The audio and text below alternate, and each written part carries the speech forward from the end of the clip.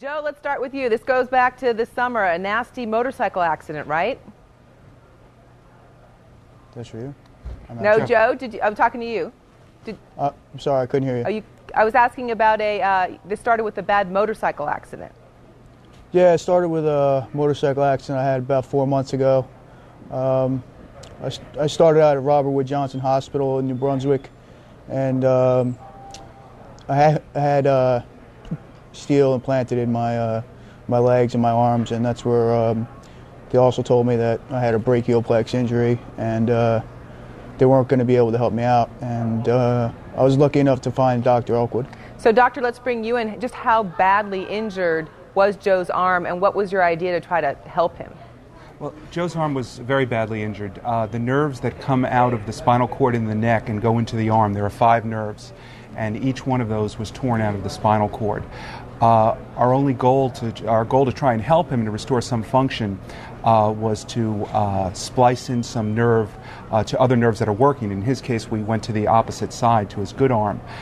We took 2 nerves from Joe's legs, but that wasn't enough to do all the work that we needed to do to help restore function for him. So we also took 2 nerves from his mother and transplanted them into Joe's arm. Joe, how about your mom? That is quite a gift for her to give you. Yeah, it's probably the best Christmas gift that anyone could ever ask for. And how is your mom doing after her operation? She's doing well. She's walking around, and she's still able to make Christmas cookies and stuff like that, so she's doing pretty good. The important things for moms. Doctor, what's the prognosis for Joe? Well, what we hope for with Joe is a good helper hand. A hand that can hold the book when the other hand turns the pages, or hold the fork while the other hand cuts the meat. If we get that, we think that will be terrific.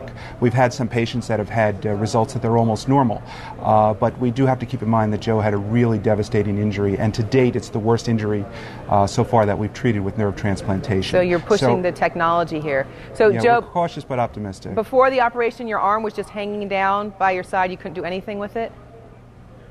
Yeah, it was pretty much paralyzed. And how long is it going to take, doctor, to find out how Joe will do? We might start having some inclination in 3 to 6 months, but we wouldn't expect him to have as complete a recovery as he's to have for at least a year. It's a slow process. Well, we wish you well. Joe, you done with motorcycles now? Yeah, pretty much. They're pretty hard to ride with one hand. Yeah, that might be a good idea. And what are you getting your mom for Christmas? I like to keep it a surprise. Okay. She's watching. That's true. Good idea. Good thinking. Well, we'll say thank you on behalf of your mom, for you. Joe Malone, good luck with your recovery. And Dr. Elkwood, thank you for sharing this technology with us today. We wish both of you well. Thank you very much.